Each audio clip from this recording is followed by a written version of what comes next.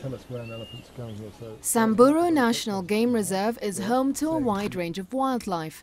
It's a huge draw for tourists, but it also attracts less welcome visitors, poachers interested in elephant tusks and rhino horn.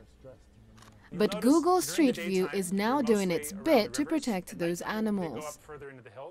Tracking them with the help of Google Earth, we get to see their whole range, and then we understand what elephants need to survive.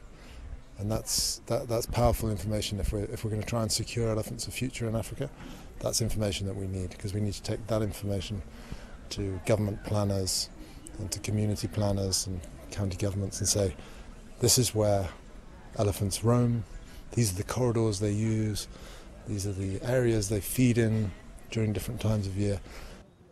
Kenya has emerged as a major transit route for ivory destined for Asian markets from Eastern and Central Africa. It is hoped that Google Street View will make surveillance of the country's wildlife more efficient.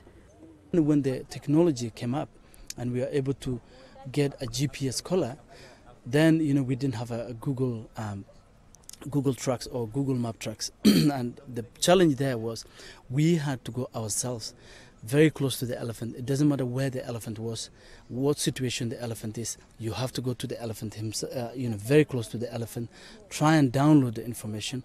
And often, these links break because, this elephant is moving the whole time. Experts estimate Africa's elephant population has fallen by more than 60% over the past decade. More than 30,000 elephants are killed every year on the continent. Maria Galang, CCTV.